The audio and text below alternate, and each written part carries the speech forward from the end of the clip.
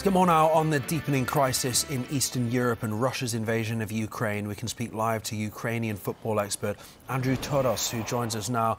Andrew, thank you so much for joining us during what is increasingly, I'm sure, a very distressing time for you. Before I ask anything else about sport, I just want to know how are you? How are you coping with it? Friends and family, everything? Good morning. Thanks for having me on. Yeah, it's been a very difficult time these past few days, weeks. I've been keeping okay because I'm in London, but lots of worries for friends over there. The majority of them are safe, but, you know, the situation's so fluid, you don't know what's going to happen next. So it's a troubling time, sadly. Yeah, and I mean, in terms of the footballing matters, football in Ukraine has been suspended. We've seen Shakhtar Donetsk's Brazilian players appealing for help. What is the situation facing players in the country right now? Well, the funny thing is that at the moment there's not been much information from clubs, etc., in terms of what's happening with the players. But I feel that a lot of them are free to leave. It's just the difficulty of getting players out there, because obviously the majority of airports have been bombed. There's been lots of just issues to try and logistically get out because there's traffic jams everywhere with people trying to flee for the West. So it's a tough time, but I feel that they will be able to leave eventually. It's just a matter of time and logistics once that comes to pass. Obviously, football's not the priority at all, Andrew, but I mean, we're just looking at fixtures ahead. Scotland due to play Ukraine, a World Cup playoff next month. I mean, surely that fixture's in doubt now, is it?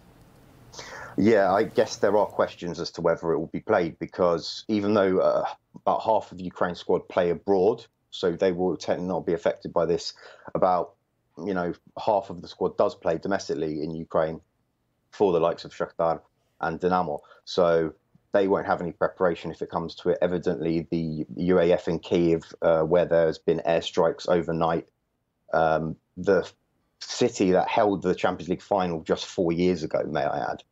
So it's a completely developing situation. I think we'll have to wait and see what exactly happens, but we're looking towards UEFA and FIFA to sanction Russia very hard, and that's what UAF, the Ukrainian Association of Football, has been asking them to do. And hopefully we'll see the results of that later today. Yeah, and we've seen all those displays of solidarity with Ukraine in football and across Europe. What part does sport have to play in this crisis, and do you think it's doing enough? Well, I think that sport... Well, the fact of the matter is that UEFA and FIFA can definitely do more. What UAF have called on UEFA and FIFA to do is suspend, as long as this conflict goes on, both Russian national teams and Russian clubs from all UEFA and FIFA competitions. We saw yesterday that Gianni Infantino was completely avoided the question. Really, he was scapegoating around it due to his friendship with Vladimir Putin. And UEFA are going to make their decision shortly, I think, in an exec meeting. I think that St. Petersburg definitely will be stripped of the Champions League final, but is that enough in itself? I don't think that's going to deter Putin or help him to stop this invasion. With regards to sport as a whole, though, I think it is very much intertwined with political situation, with societal situation. It's got a responsibility to maybe not show some sort of aid support in terms of arms or anything, but it can certainly show solidarity. Fans, I've been calling on my Twitter this week, if you're in the UK or anywhere in the world, really, bring a Ukraine flag to the stadium this week and show some solidarity with Ukraine and the situation that's going on. It's a mass-scale invasion on a European capital, in a European country, and, you know, it's unprecedented what's happening. On top of that, we've seen a lot of Ukrainian footballers show support. The most vocal probably being Alexander Zinchenko at Man City, who's been very vocal of his criticism of Putin and of sort of Russians not doing this to Ukraine. Andrew, I've spoken to you before on the channel, and I must say I can tell in the way I'm chatting to you now that this must be really affecting you at the moment. How does it feel seeing these pictures of your country in the situation that they're in at the moment? I mean, I can only imagine how awful this must be for you personally. Yeah, so for example, due to my football work last summer, with the podcast crew that I do, me and two mates, we did a road trip around all of Ukraine. And to put into context, Ukraine is the biggest country wholly in Europe, 6,000 kilometers. We drove around it all, other than the occupied areas at the time. So we've been to the likes of Mariupol, Kramatorsk, just where the former front line was. We've been to near Crimea, where the invasion has, come up from the south. So we know all these people. We've got friends in all of the clubs around the country. And it's sad, like one of my friends who is a supporter of Kramatorsk, who's right near the front line, his best friend was murdered and tortured in 2014, age 16, for having a Ukraine ribbon on his backpack. He was a promising goalkeeper, and age 16, he was just murdered by the occupation forces back then. And he told me yesterday, he said, "I'm going to join the territorial defence. What else is there to lose?" So that's very much the situation at the moment. We're fighting till the death here for our independence and freedom. Yeah, and Andrew, I mean, as Pete keeps saying, it does put things into perspective in terms of football and in terms of sport.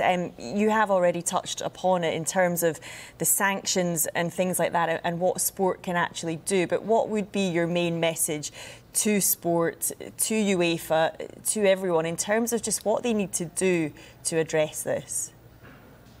Yeah, for example, I would say from a start, complete isolation of Russia from all sporting events, not just FIFA, UEFA, but also the IOC, which they've done a sort of a very hash job of letting them compete after all the doping issues.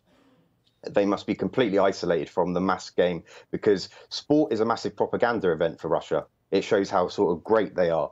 And this needs to be sort of quashed, and the less and less influence they can have on the wider world, the more power Ukraine will have to, battle in the hybrid war. So just this information war, which sport comes under.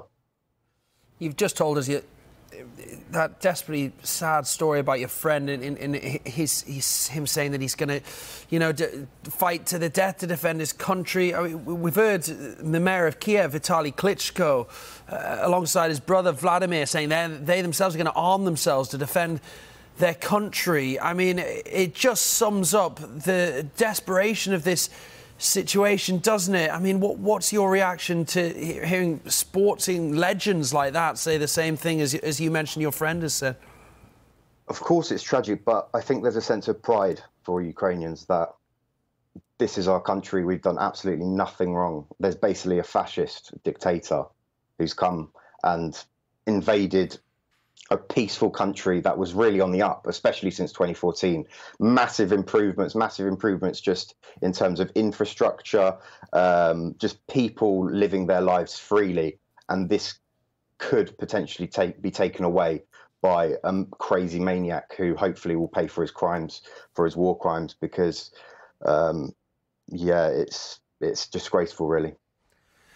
Andrew, we really appreciate you giving us sort of your views today, your thoughts on everything that's going on. And, of course, we wish you well here from Sky Sports News. Thanks for having me on.